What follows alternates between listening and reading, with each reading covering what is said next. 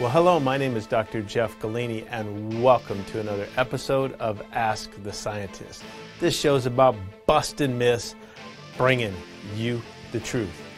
Hey, a lot of you have asked, why are the letters HCL appearing after some people's creatine and some people's glutamine? What does that mean? Well, HCL stands for hydrochloric acid. When you bond or react some organic agent with hydrochloric acid, what you develop is a salt form of that original agent.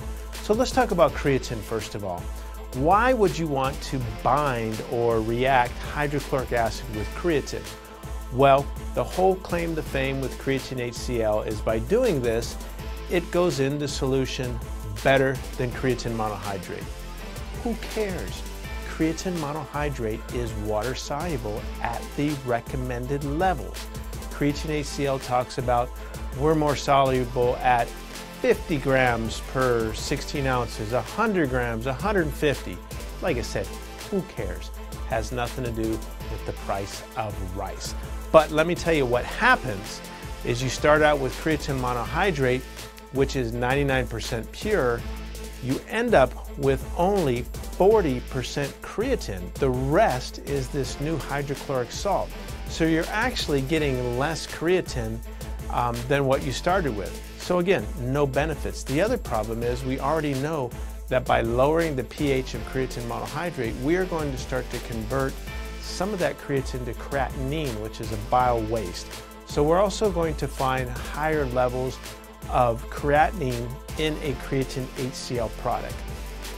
Their claim to fame that it is absorbed quicker, it's absorbed better, it's more bioavailable, doesn't exist. No research, fabricated, nothing more than a marketing ploy. So stay away from those forms, they're not very good. Now when you see them with amino acids, this is a way to basically pre-digest, put them into a more user-friendly, so to say, form. It does help to make them water soluble, but we aren't using a lot of hydrochloric acid. So when you see glutamine HCl, you are still getting a 99% pure glutamine, not like the creatine where it's really a ploy to get the cost down.